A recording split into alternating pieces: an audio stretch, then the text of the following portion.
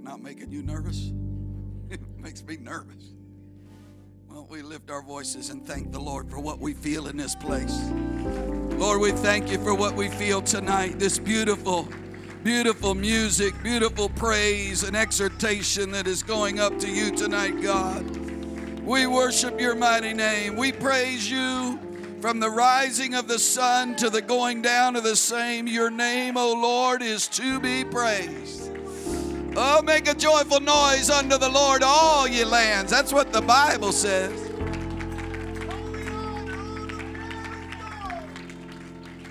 Praise God, praise God, praise God. What a joy to be here. When I tell you we have thoroughly enjoyed it. My wife, she's going on now. She's in the air right now, as a matter of fact. She'll be arriving at midnight tonight, which that's 3 hours ahead, so next couple hours. And then I'll be flying back to Florida tomorrow, preaching the weekend, and we'll meet up Sunday night once all the ministry work is done. But these few days that we've been here with you, we have thoroughly enjoyed both the services with you, worshiping the Lord, and also the fellowship with your wonderful pastor and his wife. Also with Brother and Sister Williams, we've been blessed to have a good group over here. Aren't you blessed in the leadership that God has given this church? Amen. Amen. This kind of stuff doesn't just happen accidentally. It takes work and labor. You have to be intentional. You have to know what you're trying to build and then how to put the building blocks in place. Just a few things that I want to say as we get ready to go to the word of the Lord. Again, thank you for all the kindness and hospitality that you showed my wife and I. But one thing that I've noticed with COVID and all that we've dealt with that is the strong seem to have gotten stronger, and the weak, unfortunately, seem to have gotten weaker. So just decide which direction you want to be going with that and pray that you're getting stronger, because the church as a whole has been tested and tried and been a little bit of a trial. All of us indirectly have as well.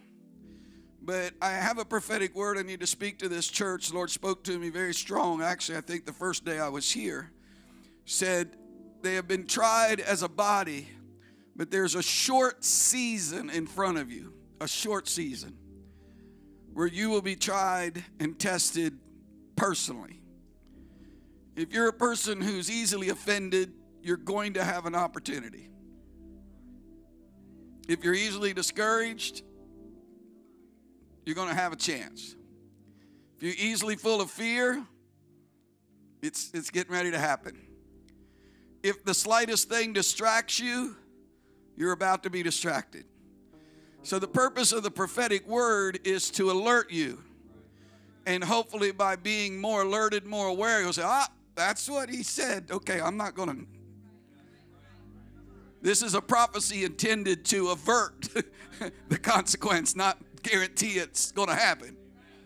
And I think we can be wise of the devil's devices, but you're going to be tested personally. Now, don't let that upset you too bad.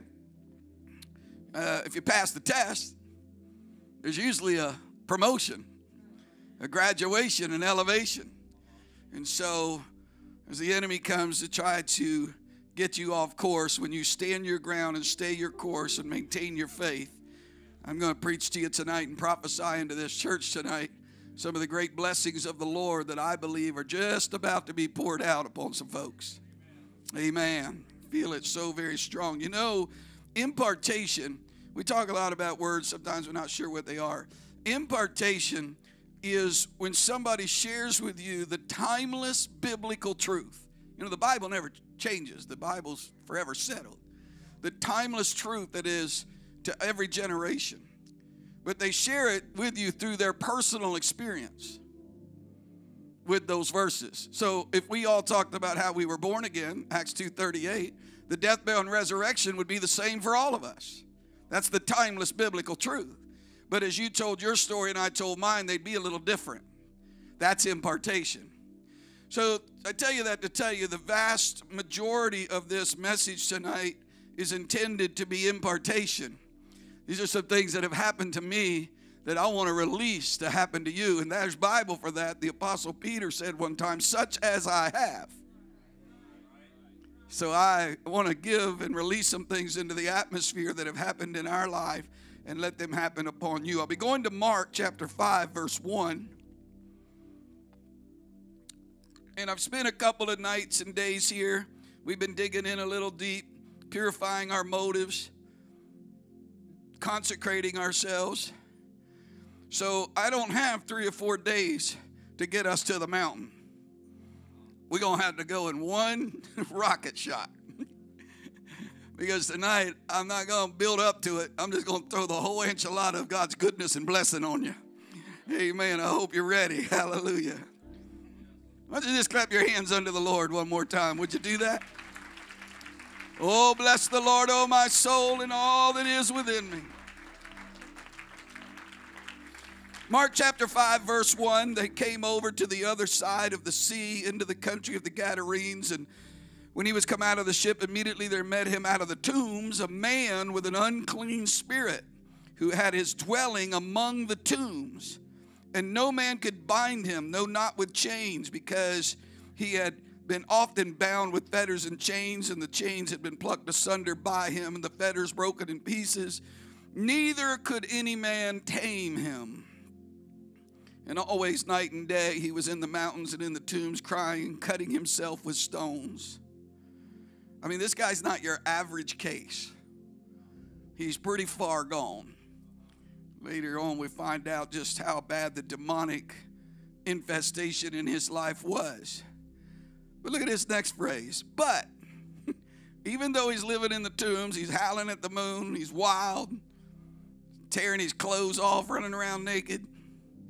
When he saw Jesus afar off, he ran and worshiped him. That tells me you can worship the Lord no matter what condition you're in. And he cried with a loud voice, saying, what have I to do with Jesus? Now this now switches back to the demonic spirit, crying with a loud voice, what have I to do with thee, Jesus, thou Son of the Most High God? I adjure thee by God that thou torment me not. He's trying to rebuke God in the name of God. He said unto him, come out of the man, and thou unclean spirit. He asked him, what is thy name? He said, my name is Legion, we are many. Verse 14, they come to Jesus and see him that was possessed with the devil, that had the legion, sitting, clothed, and in his right mind. And they were afraid. Verse 18, when he came to the ship, he that had been possessed with the devil prayed with him that he might be with him. He wanted to join the evangelistic crusade. Howbeit, Jesus suffered him not. He said, go home to thy friends and tell them how great things the Lord has done for thee, and hath had compassion on thee. I want to preach for a few minutes tonight. Hell damaged, but heaven blessed. Lord, I pray you administer to every person in the sound of my voice. Give me strength to minister. Give my voice strength tonight. We'll give you praise and glory and honor. And everybody said with a loud voice, in Jesus' name. God bless you. You may be seated in the presence of the Lord. There's lots of things I like about these verses. I like the fact that it tells the full story of his situation. It doesn't candy coat it. He's a lunatic. He's a wild man. He's living in the tombs. He's tearing his clothes off. He's running around naked. He's demon possessed with legions of devils. They try to chain him up and bind him, and that doesn't hold. This man is an extreme case. I'm hoping we don't have anybody here that bad off tonight. Best I can tell, there's a little glare from the lights, but everybody seems to be at least clothed. Fortunately, I'm terribly nearsighted, so I won't know if that happens to change. And even in his condition with demons and his mind totally warped, his wild condition he was in, when he saw Jesus afar off, he runs to him. That means he exercised his human will. And his human will was stronger than all of those legion of devils. I need to tell you, no matter what the devil's doing in your life, no matter how bad the situation, no matter how difficult it seems, how strong the chains of darkness and bondages may be in your life, you can worship God if you want to. There's not a devil that can stop you if you want to say, blessed be the mighty name of the Lord. Amen. That's up to us. That's our will. Whosoever will, let him come. And then, of course, Jesus heals the man, casts the devil out of the man.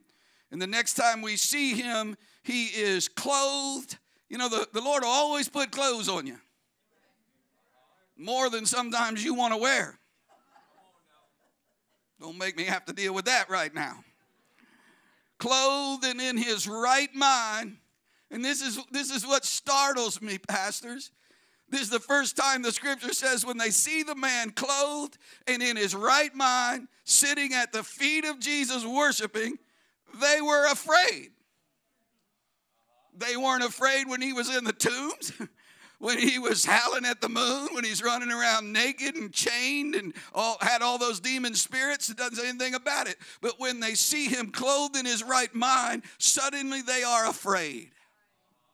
Sometimes I think we're afraid of things we ought not be afraid of. And we're not afraid of things we ought to be afraid of. I think sometimes we get it a little bit wrong. I'm not afraid of a worshiping church. Not afraid of an exuberant church. I know if you've never been in the atmosphere, it might be a little unsettling, but this is the presence of God. We may all be shouting at the same time, but we're all lifting our voice to the Lord Jesus Christ. This is not random. We're not just fans at a ball game tonight. We are worshipers of the Lord Jesus Christ. And then, of course, he wants to join the evangelistic crusade. He goes to Jesus, I want to go on the boat. I want to just go with you. I want to go where you're going. But the Lord tells him, no, you're not coming with me. I want you to go home to your friends. I want you to go to your family. And I want you to tell them the things that I have done for you. This man went from hell damaged to heaven blessed and ultimately heaven sent as an ambassador of the Lord Jesus Christ. When I speak of hell in this context, hell damaged, I'm not talking about hell in its eternal sense. The eternal nature of hell in the context of hell as the final eternal punishment of the wicked. But since we brought it up, let's just pause there for a moment. There is much to be said. The horrors of eternal punishment without remedy or release. Whatever hell is, it is eternal. It is eternity without God. It is a horrible place of punishment without remedy, without release, without recovery, and it ought to be weighed heavily on our minds. The very idea that an eternal hell, an eternal damnation without God is one of the possibilities handed out at the judgment is all by itself something to be concerned about. So much that Jude the apostle says, of some have compassion, making a difference, and others save with fear, pulling them out of the fire, hating even the garment that is spotted by the flesh. Soul winning is pulling people out of the fires of an eternity without God. Now, I told y'all a little bit of my story on Sunday, and along the way, y'all know my background. And a little service observation of the rock music culture tells you that there's a highway to hell and a stairway to heaven. It might give you a little idea what kind of crowds they're expecting. I want to be on the stairway, not the highway. I didn't know about you, but I've got my mind made up. I'm coming out of this world. I've got my mind made up. I've got the Lord before me. I've got the world behind me.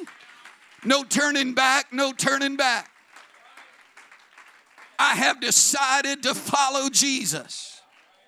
You got to make up your mind somewhere which direction you're headed in this thing.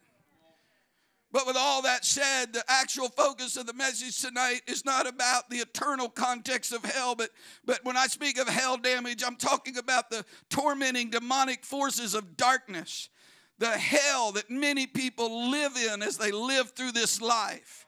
The emotional hell, the mental hell, the things that they've gone through, some even physical abuse that has come to them in life. The demonic in this story had been severely damaged by demonic forces of hell. His peace was gone. His joy was gone. His hope was gone. His self-dignity was gone. His family was in disarray. He had nothing. Hell had damaged him seemingly beyond repair. The woman caught in adultery who was carried out and laid at the feet of Jesus, publicly humiliated, socially scarred, was another example of a hell-damaged life. Hell inflicts its pain through attacks, temptations, and demonic spirits. Spirits of fear cause many to be damaged with anxiety and with paranoias. Spirits of bondage inflict the pain of addiction and hopelessness. Spirits of heaviness inflict with depression and sadness and hopelessness upon thousands. Spirits of infirmity cause pain through sickness, through disease, and through physical weakness. The landscape of life is populated with those who are damaged emotionally, physically, and mentally by hell's wrath and all of the evil deceptions. It's one of the things I like when I come to a church and I see young people like these sitting right here on the first couple of rows, is I realize how much damage they are avoiding just by being here. I told you a lot of the things I got myself involved in early on in life. Well, several years back when both my sons were still at home, and I was carrying them from revival to revival on the evangelistic field. I was preaching at a conference in Florida, Touch the Future conference. It was one of the daytime services. My youngest son was probably about 17, going on 18 at that time. And we were in the daytime service, and it was a good service. Power of God was moving, but I was sitting over here. My son was sitting over here. And when I looked over at him, he didn't appear to me to be paying attention. He was on and off his phone too much. He wasn't worshiping much. He was just sitting. And once I noticed it, then I started paying attention to it. And we're up and we're down and we're praying and we're worshiping, and he's just sitting and just sitting. And the more it went on, the more upset I was getting.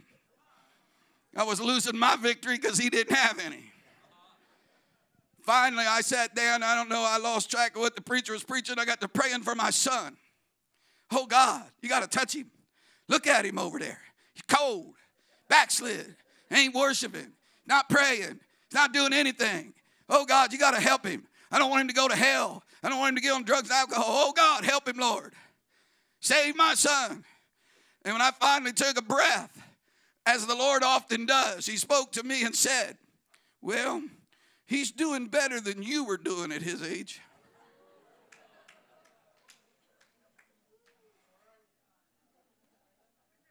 At least you're here.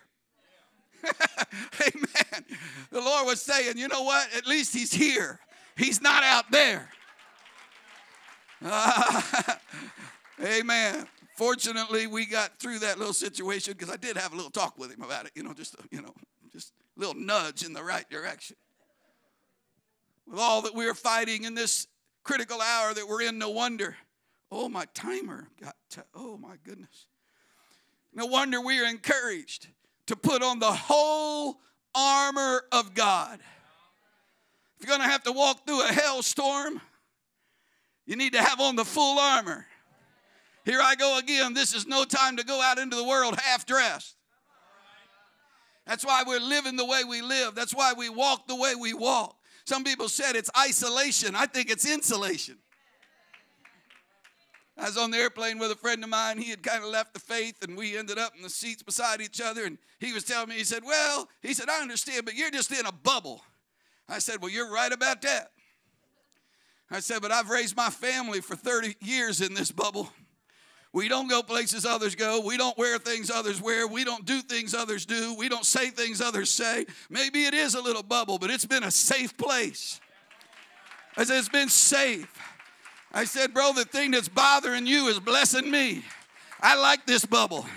I don't want to be part of this world. I'm in this world, but I'm not of this world.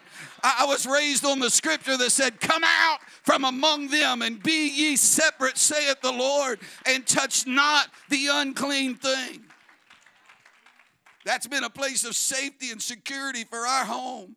and for our sons, and now our sons-in-laws, or excuse me, daughters-in-laws, and now our grandchildren that are coming along. And I say, oh God, let us keep this thing. Let us preserve this. I'd hate to think there ever come a day that we had so blended into the world that what we have tonight doesn't even exist for another generation to be a part of if they choose. The timeless beauty of this story of this demoniac is found in 2 verses. They found him clothed and in his right mind, and he was full of the testimony of the power of God. See, God repairs hell damage, and he'll help get you in your right mind. That's what's getting ready to happen here in the next few minutes of this service. God's getting ready to set some folks in their right mind. We get a warped thinking. Our mind gets twisted. The Bible said in the last days it's going to be so bad that they're going to call that which is evil good and that which is good evil. But when you come into the house of God like we're in tonight, no matter how heavy it may be, you can find yourself back in your right mind. I'm prophesying over this congregation tonight, God is going to repair some hell damage. God's going to repair the wounds and the hurts and the damage and the torment and the destruction and the brokenness and all the abuse. He's going to fix you, and then he's going to look at you, and he's going to send you out and say, listen, go tell them. Go tell your friends. Go tell your family. Go tell anyone that'll listen to you. Look what the Lord has done. I was half asleep today, and that little chorus got in my spirit. Look what the Lord has done. When I think of the goodness of Jesus and all that he's done for me, my soul cries out. Come on, you're not an alcoholic anymore. You're not a drug addict anymore. You're not about ready to commit suicide anymore. You're not demon-possessed anymore. You're not discouraged. You're not hopeless. You're not helpless. We've been repaired and restored and renewed. God's turned my hell damage into a blessing. Somebody shout, yes. Now I'm getting ready to turn a hard right turn in this sermon. I just wanted to get a little foundation out there. I have a story I want to tell you about severe hail damage. Yeah, I changed the word a little bit. Hail damage. That's not the southern way of saying hell damage. Said all that, now he went southern on us, talking about hail damage. No, I've switched from hail damage to the hail damage. God turned some hail damage into a blessing in our lives. We had 2 vehicles that were old and getting high mileage. And I drive about an hour and 15 minutes or so every week to an airport. I fly about everywhere I go. So every single week, it's in and out of that airport, and the vehicles were getting a little bit of a concern to us. We got to praying about it, and in the middle of praying about it, we got a prophecy. A precious lady on the phone prophesied to my wife. This was in late 2018, around November. She said, by the end of the year, God's going to give y'all a new vehicle. Well, hallelujah. My guy, don't be so discouraged. It's not the IRS I'm preaching about here tonight. We got excited about it. End of the year's not that far off. We're ready. Well, we got to the end of November, nothing. We got to the end of December, nothing. We're in the middle of January, nothing. We decided not to be technical. We don't know what God meant by the end of the year. We give it up into January, up into February, up into March. We're still holding on. Somewhere around May and June, we're kind of like, I think we got to kind of wake up and smell the coffee here. The end of the year's a long way back there now. Can't even see it anymore. So we kind of had to chalk that up to the prophecy didn't come to pass. At least not like we expected it to or thought, she said. We're trying to give a little rope here, But it is what it is. I'm a very spiritual person, but I have this analytical brain. And when December 31st came and went, I'm thinking, okay, we missed the deadline. The prophecy is expired. Yeah, y'all liking this. Some of y'all have some expired prophecies. That's right. It is what it is. By the way, there is a difference between a false prophecy and a false prophet. Some of y'all won't give anybody a break. Somebody could get a prophecy incorrect, and that doesn't necessarily make them a false prophet. Now, if they get a track record going, might have to pause and say, hey, let's, back up the train here, and why don't you go into the prayer ministry for a while? Your prophesying doesn't seem to be, they're just not coming to pass. Okay, that's just back up, driver. We're clear up into the month of August. I come home from a revival meeting and my wife been praying. He's praying women. You don't know what they're going to come up with. She's on the phone every morning with 100-something ladies for an hour. When I get home, I'm tired, I'm weary, I'm ready to kick back my pajamas, and she's all fired up. She done been talking to Jesus. She said, the Lord spoke to me. I said, well, what in the world? She said, we had a prophecy. We're supposed to get a vehicle. I said, no, I was trying not to think about that. She said, the Lord told me that we need to sow into that prophecy. I said, well, what are we supposed to do? She said, we need to give away a vehicle. I said, well, we only got 2, and both of them are about, needing replaced. There was a family there in the church. Their vehicle was 10 times worse than ours. We're not hard on vehicles. We had a 2007 Kia van. We keep things pretty nice. It had some high mileage on it, 150,000 miles or something, but it was just in really wonderful, pristine condition. It was worth maybe $7,500, $8,000. She said, we need to give it. So I called pastor of the church that we attend there, told him what we were feeling, told him the family we were feeling to give to. They got a number of kids. Their vehicle's about ready to, it's got smoke rolling out the back. The tires are bald. Fenders are falling off. They'll be happy with this one. He said, sure, go ahead. If you have that video, can you put that video on of my wife? She's standing there, got the blue. Yes, ma'am. Yes, the Lord has spoken to me, and we're giving you our van. If you want a blessing, watch the little guy. Yes. Are you serious? Yes. Oh my God. Oh my Yes. word. You know what? Yes, your prayers come answered. Yes, hallelujah. Woo! Somebody ought to just by faith. Yeah. I've come to prophesy something good is about to happen.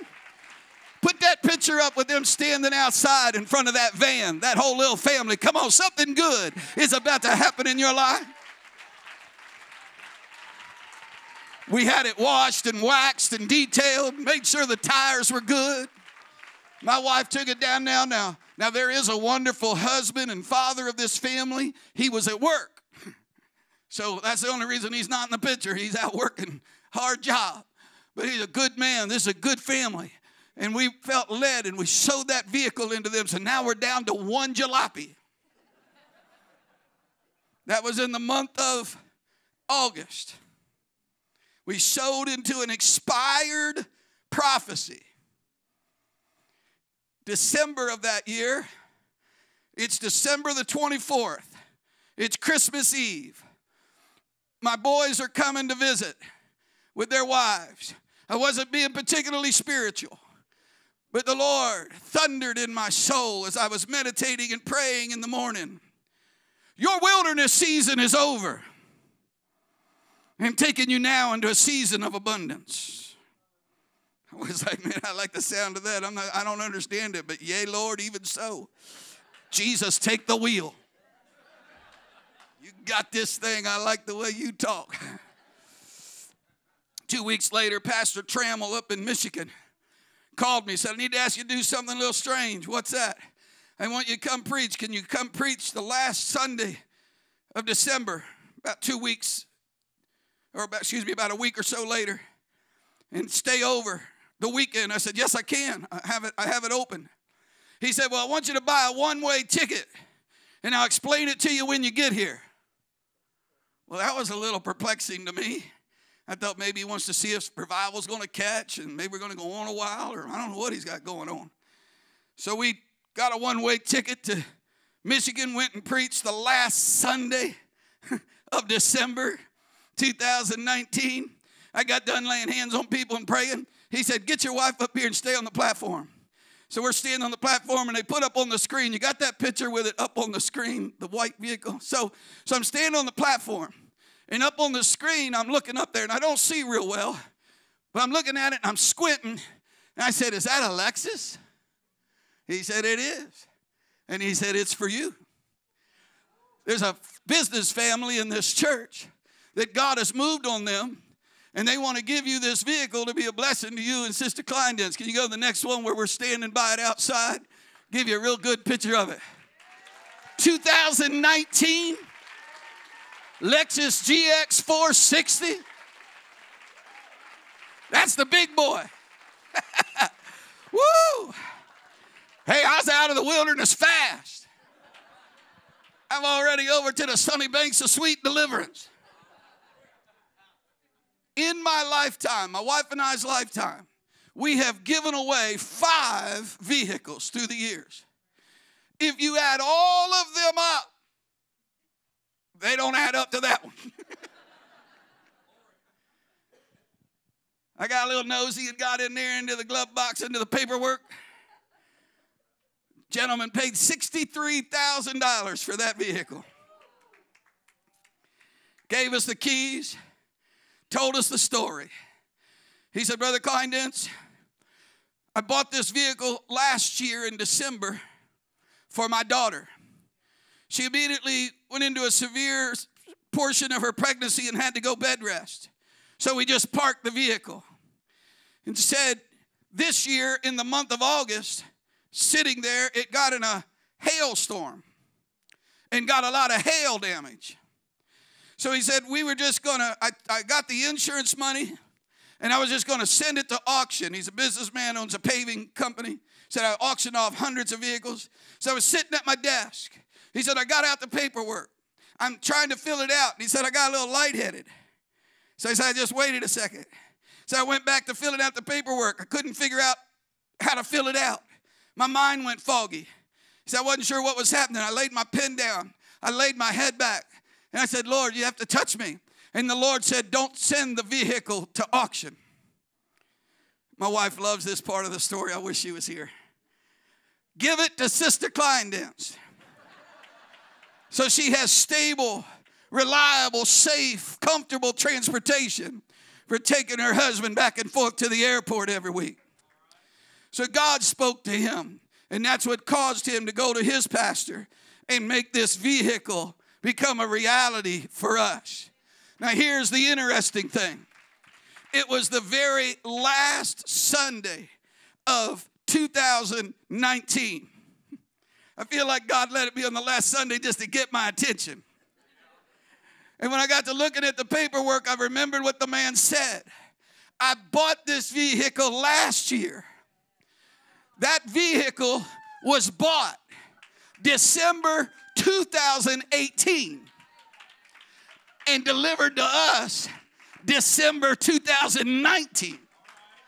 The prophecy that looked like it didn't come to pass, that God's going to get you a vehicle by the end of the year, actually looked like it was fulfilled twice. The Lord bought it, set it, but it was on hold until we stepped out by faith on an expired prophecy and sowed into our prophetic expectation. Come on, you can sow with money. You can sow with praise. You sow with prayer. You sow every time you come to church. You say, I've got a feeling something good is about to happen. That's why you're here. That's why you worship. That's why you give. That's why you talk to people about the Lord. You're expecting something. Woo! I don't have any Bible for this. They can call me before the district board. But I'm going to do it anyhow. I'm going to operate in the office of the prophet right now. And I want to speak to expired prophecies. And I want to reactivate them in the name of Jesus. I'm crossing out the expiration date. I want to say the intent is still there. The date may have come and gone. That season may have passed, but God's going to give us another season and another opportunity. And I want to speak to the things that looked like they were stolen, the opportunities that got away, the blessings that slipped through our fingers, the chances that it shoulda, coulda, woulda, but God's going to restore the years. I prophesy into this church tonight, all the way back some 20-something years of revival, all the coulda-beens, all the shoulda-beens, all the woulda-beens, and it looked like we might have missed it a little here and fell short a little there, but God's going to restore the years that the locust is eaten and the cankerworm and the palmer worm and the great army that he set among us. Did you show that picture with my wife sitting in there when I wasn't looking? Show that picture. If you got that, there she is. She loves that picture. I wish she was here to see it. She claims that's her vehicle, but it's got both our names on it. I didn't even really know that much about what it was. I had ridden in some, but I'm driving that baby down the road going home. And I said, baby, I don't know if you realize it or not, but this is some kind of something. This ain't no small blessing happening here. And she said, let's look what the Lord has done. I said, however, we do have a problem. I said, I don't know if you realize it or not, but when we get this thing to Florida, we're going to have to pay sales tax, which I'm not sure we can afford. I had not posted it on social media, but I had sent a little picture of us standing in front of it to about 10 or 15 of my friends. One of them called me while we're having the conversation about the sales tax. I said, I'm riding in it right now, bro. Got the air-conditioned seats on. Music playing. I'm out of the wilderness, bro. You need to come on over here. He said, well, I was just thinking about something. He said, have you considered the fact when you get that thing home, you're going to have to pay sales tax? I said, we were just talking about that.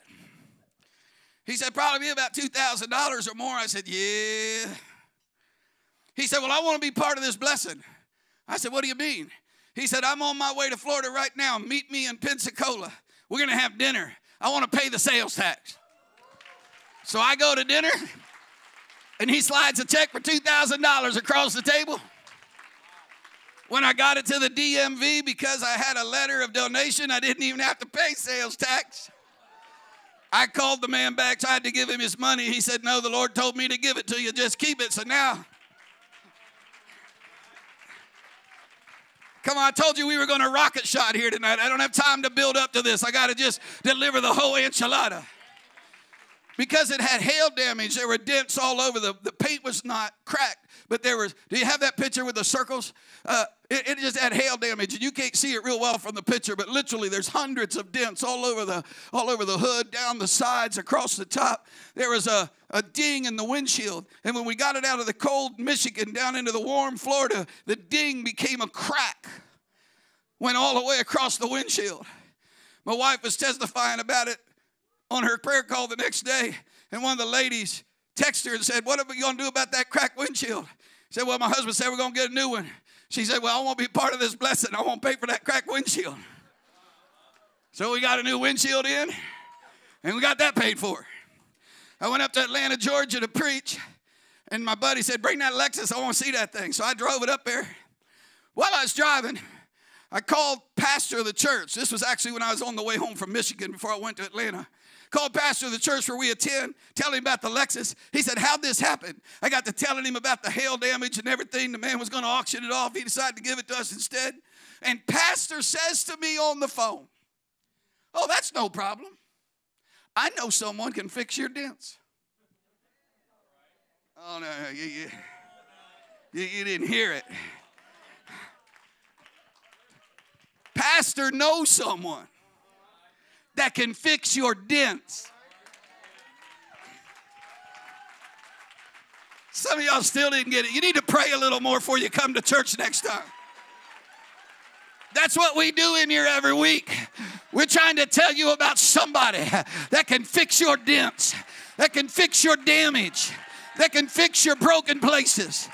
that can fix what this world has done to you, the hail damage. Hail damaged that car, but God turned it into a blessing. I got to preaching about it everywhere I went. First time I preached about it there in the home church in Souls Harbor. While I'm preaching, a businessman in the church writes out a check for $100,000 and brings it up and gives it to the church building fund. I was preaching it out here in California. A man interrupted me while I was preaching, wrote out a check for $10,000 to their church's building fund. Over several months, I got to preaching everywhere. Next thing, we was up to about $500-something thousand been raised going into churches and missions and ministries. I drove it up to Atlanta. I preached about it. Brother Wayne Huntley and Mark Foster were there. If you know Brother Mark Foster, he's a wiry little fella. He said, Brother Klinedinst, take me out there. I want to see that vehicle. I want to put my hand on that blessing. We go out there and I'm showing him. He said, where are them dents? And I'm showing him all the dents down the sides. He said, how much pastor say it's going to cost to fix him? I said, well, I had the man come out. He said $1,700, but if I'd pay him cash, he'd do it for $1,000. Pastor Foster took his checkbook out, laid it on the hood on the dents, wrote me a check for $1,000, said, I want to be part of this blessing. Go fix your dents. So the man came out, fixed all the dents. If I didn't tell you it had dents, you wouldn't even. I said, if I didn't tell you it had dents, you wouldn't even know it ever had dents. It's like the 10th leper that came back. 9 went and showed themselves to the priest, but 1 came back and worshiped, and the Lord said, your faith has made thee whole. He didn't just stop the leprosy in its tracks. I believe he took away all the damage, restored the finger endings, took away the disfiguration. By the time the Lord got done with the one that came back to worship, you'd have never knew he even was a leper. I'm prophesying to you tonight. God can restore you. God can help you. God can heal you so completely. It's like you never were abused. It's like you never were a drunk. It's like you never were addicted. It's like you never did have psychological or emotional problem. He can fix your dents till the most trained eye can't even see they were ever there. Woo! I'm telling you, I know there's some hail damage here tonight, but I feel the blessing of the Lord in the house. Not only did God bless us in a financial kind of way with this vehicle, but the Lord used it as a sign in our life that I can take something that's been damaged and I can turn it into a blessing. And that is a blessing. Now, when the man fixed all the dents, there was one right over the driver's door. You can't see it in the picture. He said, I got this one right here. He said, I said, you know what? Leave that one. Every time I tug on the handle to get in, I want to remember God took this damaged vehicle and turned it into a blessing. Now, I don't know if you caught it as I was going along, but the man bought the vehicle in December 2018, gave it to us in December 2019. But in the course of his story, he said, in the month of August, it was in a hailstorm. It was the month of August that my wife was standing over there in those folks' house, handing over the keys and the title to our vehicle. While up in Michigan, God's raining down a little hail on a Lexus. Because we set something in motion when we said it may look like it's expired, but I've got faith to sow into a prophetic word from God. So I was preaching about this at Souls Harbor. And while I'm preaching along, I tell him a story about a friend of mine named Mark Hadaball down in South Florida. I was telling him all these blessings. He said, my goodness, Klinedinst, the next thing you're going to tell me is somebody bought you a year's worth of gas. Well, what had happened was, I told that night I was preaching. Man came to me after service, a businessman, preacher. He said, you know, I've been coming to the conference here and you preach a lot of stuff. I've always thought about maybe being a blessing to you in some kind of way. He said, I was sitting here tonight And I'm thinking, man, the taxes paid, the windshield's fixed, the hail damage is done. I don't know how to get involved in this. And he said, I'm having that very thought go through my brain when you say a year's worth of gas. So he reached in his pocket, handed me his business credit card, and said, keep it for a year. Up to $300 a month is your budget. So for a solid year, I'm driving a Lexus God gave me with fixed dents God paid for, with a new windshield I didn't buy, on gas that I didn't pay for, taxes I didn't have to pay. And it was starting to get ridiculous at this point. So a man come up to me in Atlanta, said, is there anything left? I said, I don't know, bro, just whatever God speaks to you. So you just got to figure out how to get in here now. I can't help you anymore. I'm so blessed, I'm about to drown in it over here. You just have to figure out how to get in here. Every man for himself. But on the way to church that night, a light came on. Well, I am not real mechanically inclined. So the light come on and I panicked. My wife panicked. We're like, oh no, the devil's going to destroy our blessing. And I got her getting out the manual, finding out what the light was. The light was just telling us that it was time for an oil change. But I never drove no vehicle that told you. When it started knocking, I knew we needed to put some oil in it.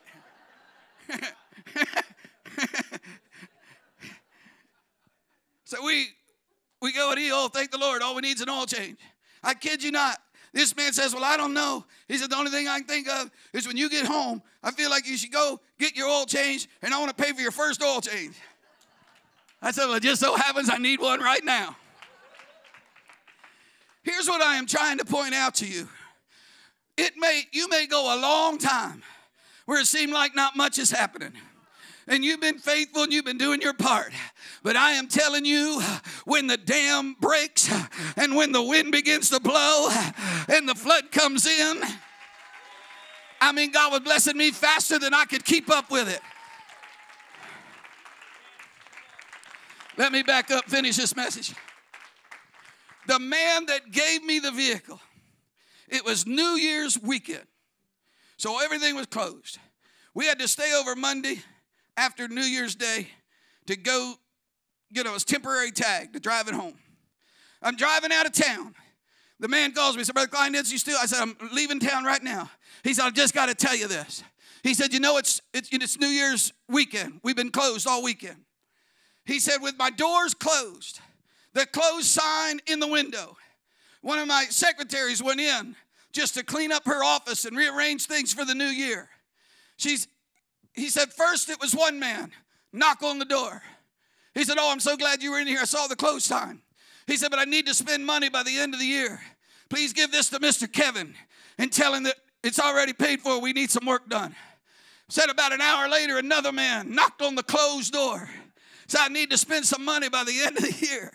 He said, Brother Klinedinst, I've got 2 checks laying on my desk that add up to more than the cost of that vehicle you're driving home. He said, I've been in business 25 years. That has never happened to me before. It can't be an accident that you're not even out of town with the blessing. And woo!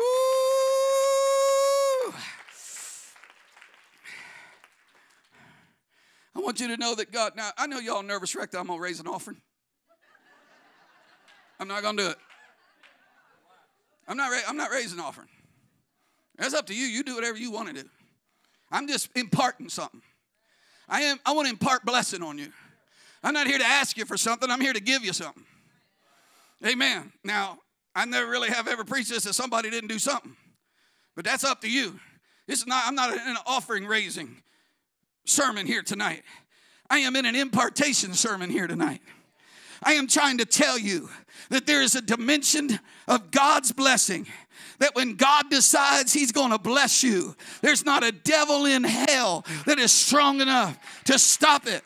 And it will be exceeding abundantly above all that you can ask or even think. I've come to impart what God has done for me. So I boldly stand here tonight and I say, such as I have, give I thee. I declare hell damage be turned into heaven's blessing. I declare tonight that God's going to turn it around. I declare this is a turnaround service. I declare it's time for the wind to blow in a new direction. It's going to come now in your favor. Brother Williams, I'm telling you, I feel the struggle. I feel the struggle in you and your wife tonight financially, and that's what I'm talking about. But I am prophesying over you tonight. It's about to turn around. God's going to send someone. God's going to send few someones. God's going to give you an idea. God's going to put something in your mind and in your heart. Come on, can anybody stand to be blessed? Anybody believe God wants to help you in some kind of way, both spiritually and financially? I want to emphasize the spiritual, but I am not taking the financial off the table. The spiritual help is the most important, but I am not taking the financial blessing off the table tonight. God spoke to me, said, if you can impart it, if they can receive it, this service is going to be a turnaround. Instead of shouting about my story, we're going to be shouting about your story. Woo! The man that gave me the gas card at the end of the year said it's the best year our business has ever had. The man that bought the oil change, 2 days later, somebody come up to him and said, I want to pay for you a contract, a maintenance contract on your vehicle, $2,800 for a $50 oil change. I heard you. I was back here trying to give them these pictures. I heard you telling a story. I heard it. I said, oh, I must be right in the vein here tonight. Pastor talking about a sister. Somebody sold $300. It wasn't long. $3,000 came back. Now, you chalk this up any way you want to. I just happen to do believe if you sow it, God will grow it. You plant the seed, he'll meet the need. Come on. You can chalk it. If you don't want it, that's up to you. If you think I'm just a money-grabbing preacher, that's fine. You believe what you want to believe. If I was, I'd have started grabbing a long time before now. I just about waited too late. You just have to interpret this any way you want to. But I'm telling you, God will bless you. The Bible said as a man purposes in his heart, so let him give. I think there's a missions offering we give to send the gospel. There's compassion offering we give out of love to alleviate somebody's suffering. There are times we raise up money to build a new church so we have some comfortable seats to sit on. Every one of those is the reward for what we give, and we don't expect anything else. But there is such a thing as sowing by faith, and you reap what you sow. Musicians, y'all get up here and bail me out here tonight. I got to tell you one more. It's going to throw you clear off the cliff. So all through the pandemic, everybody else was in the wilderness, but we were not in the wilderness. When I got COVID, I got a bad case of COVID. I had COVID for 8 weeks. Couldn't get over it. And when evangelists can't preach, they don't have any money coming in. But people started sending me money in the mail. And more money came in the mail when I wasn't preaching than I was getting when I was preaching. So I don't know if they were trying to tell me to just stay home or what, but I was losing weight because of COVID. But I told everybody it's because I was running back and forth to the mailbox so much. One preacher called me and said, how you doing? I said, I'm doing terrible. Coughing, hacking, fevers, lungs are tight, about to die down here. He said, well, can you give me your address? I want to send you some money. I said, it's the only thing makes me feel better. Get it down here as quick as you can. I'm dying, bro. So I was conscientious because so many people were in the wilderness that I didn't want to be insensitive to that. So I didn't talk about this much. I didn't talk about God's blessing. I didn't talk about all the things that were happening to us, even when I went back to preaching. I didn't talk about the blessings of God's people in our life. 2020 was actually probably one of the best years I've ever had in all kinds of ways. Now, I didn't like preaching to empty auditoriums and computer screens. I was preaching on my computer screen one night. I was getting all fired up. I was crying. And I got a text from one of my friends. Said, Brother Klinedinst, you're moving me so much. I got up to go to the altar and ran into the TV.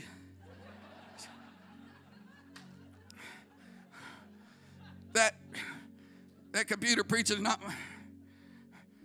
But it got to the end of the year, 2020, and I was preaching over in Bow Bridge, Louisiana.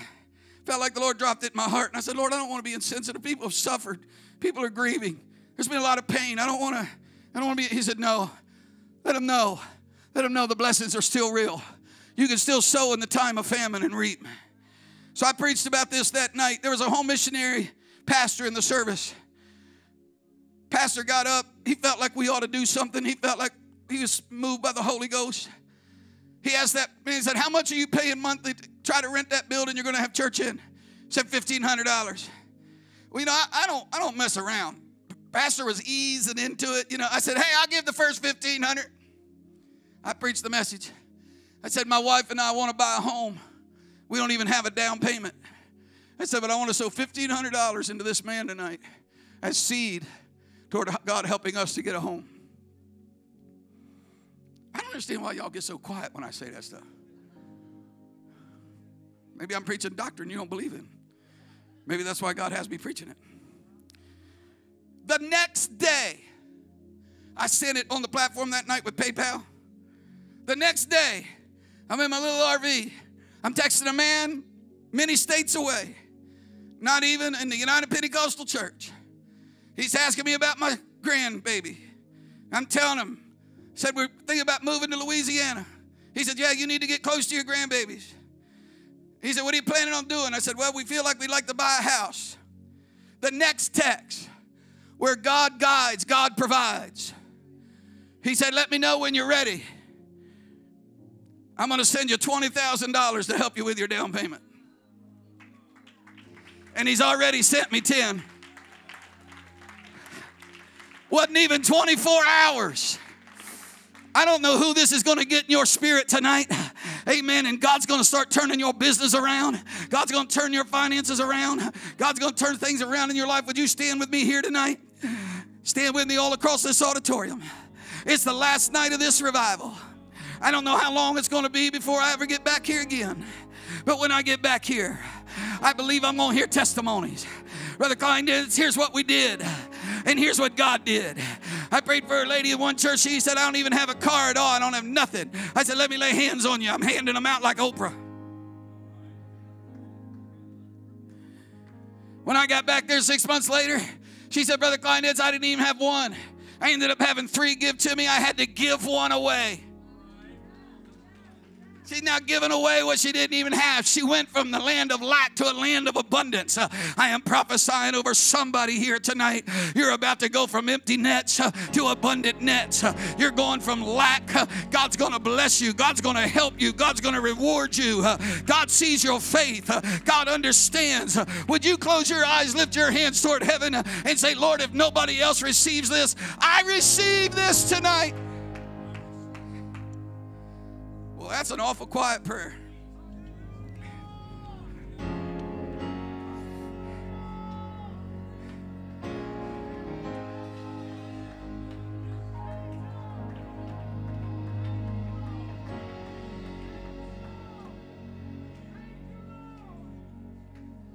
So, before service tonight, I did not feel well. Some of the brethren in the office laid hands on me and prayed for me. And I received a touch that gave me enough strength to get out here and preach. I don't know if you noticed when I first got up, my voice was quite gone as well. I have fought quite a battle. And now I understand why. The Lord just spoke to me. Said, keep plowing, preacher. You're going to break through something for these folks. I don't know if you don't believe in it. I don't know if you just don't think it can happen. I don't know if somebody told you it's not legit. I don't know if you don't trust the motives. I don't know what the holdup is here in your spirit somewhere. But I am just come to tell you that God is able to do exceeding abundantly. I know the TV preachers have abused it. I know it's been abused everywhere, but I'm not a TV preacher. And I'm not here to abuse you. I am trying to preach you and prophesy you and your faith into a season of blessing until God can say, your wilderness is over.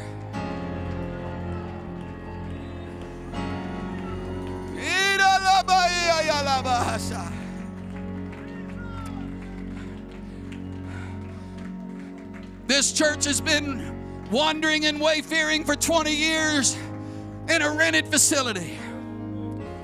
I declare by the prophetic word tonight, it is time to enlarge our tent. Drive some stakes into some new borders. God's going to make a way where there is no way.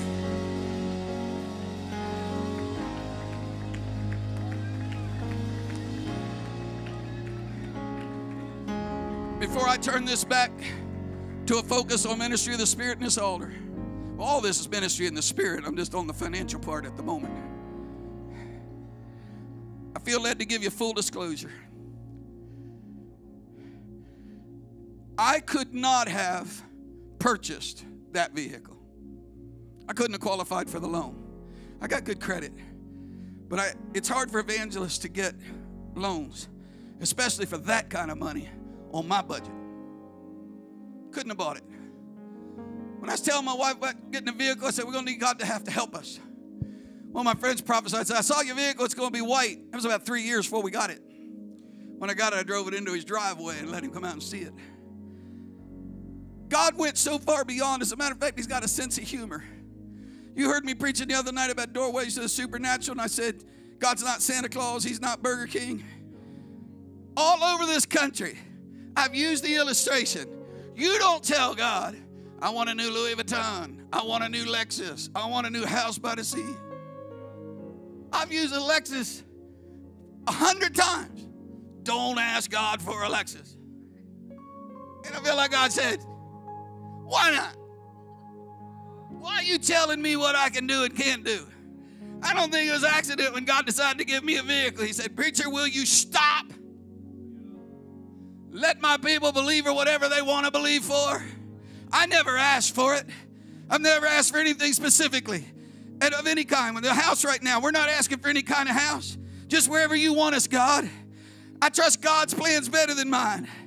But I feel like the Lord said, you've told my people all over this nation, now look what I did. Ha, ha, ha, ha, ha. God's going to bless some of you beyond your own faith, beyond your own understanding. He's fixing some dents here right now. The spirit of deliverance is in this service. The spirit of restoration is here. Maybe somebody that's been going through life all dented up, emotionally wounded, scarred, and hurt and grieved. You'd slip out of your seat and walk down to this altar tonight and say, I got some dents, but I think I have some value. I think God can fix my damage, turn me into a blessing to somebody. I was walking through an altar in Ohio, laid hands on a lady, prophesied over her, anchor of hope. The Lord's going to give you an anchor of hope. I came back 6 months later. She handed me a business card. Anchor of Hope Ministries. She had had an abortion young in life. She felt guilt so long. Never felt like she was healed of it. She said, when you prophesied over me, the Lord told me to go into this ministry and helping young girls that are in the trouble I was in. She said, I just got done testifying before the Ohio Senate just this week. God turned a little simple prophetic word into a ministry, and out of her greatest pain was birthed her greatest ministry.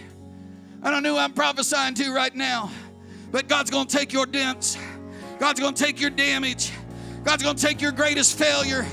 God's going to take your biggest setback, and he's going to turn it into an opportunity to minister. That's where the oil is going to flow. Would you lift your hands to the Lord wherever you are? I'm going to let the musicians carry us now. But for the next few minutes, angels of healing are here. Angels of blessing are here. Angels of anointing are here. Say, Lord, take my damage and turn it into my destiny.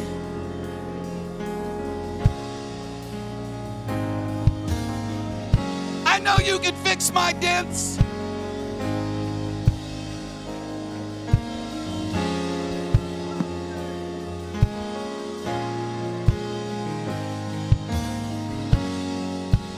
Come on, you can minister from a broken marriage.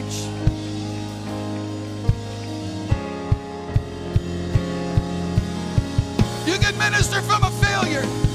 So come alive. the name of Jesus, come alive. In the name of Jesus, this is a house of miracles. Everything to the feet of Jesus. Everything to the feet of Jesus. This is a house of miracles. God's going to turn the damage into a blessing. Come alive in the name of Jesus. Come alive in the name of Jesus. This is a house of miracles.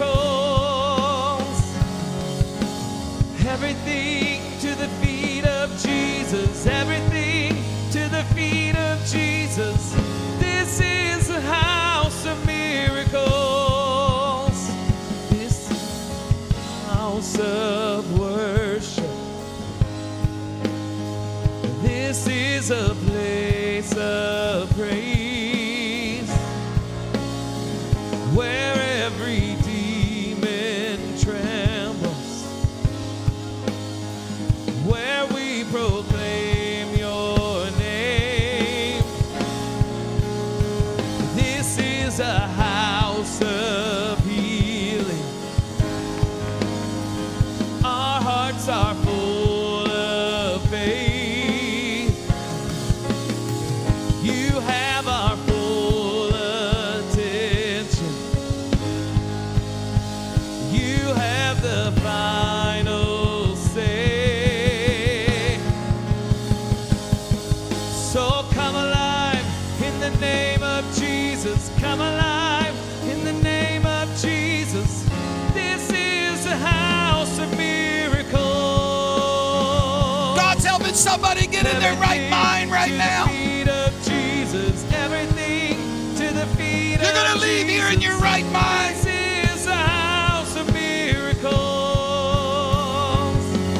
So come alive in the name of Jesus. Come alive in the name of Jesus. This is a house of miracles. Everything to the feet of Jesus. Everything to the feet of Jesus. This is a house of miracles. There's resurrection power. Your blood flows through my veins. Your kingdom triumphs over even the coldest grave. So come alive in the name of Jesus. Come alive in the name of Jesus. This is a house of miracles. Everything to the feet of Jesus. Everything to the feet of Jesus. This is a house of miracles. So come alive in the name of Jesus. Come alive in the name of Jesus. This is a house of miracles. Everything to the feet of Jesus. Everything to the feet of Jesus. This is a house of miracles.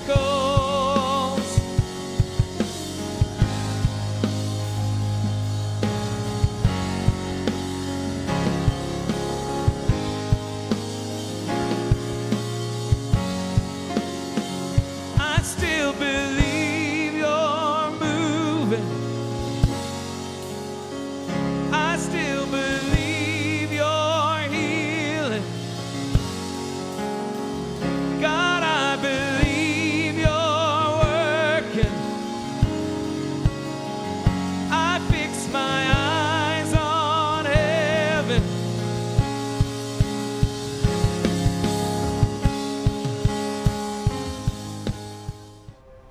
We want to thank you for joining us today and believe with you that God has spoken to you through the sermon and worship.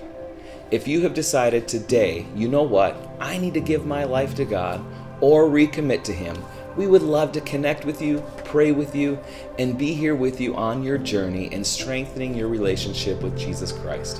Whether that be through a Bible study, baptism, or striving to receive the infilling of the Spirit, we want to connect with you to see the amazing things God is doing and going to do in your life.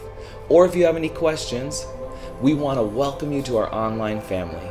Go to truevine.live and click connect. If you're worshiping with us on YouTube, just click that subscribe button. Or if you're on Facebook, please like our page. Go ahead right now, comment, and then click the share button. And if this ministry has blessed you, partner with us by giving to God's kingdom here at True Vine. You can give a one-time gift or a recurring donation. The giving options are coming up right after this. We look forward to seeing you this coming Sunday. God bless.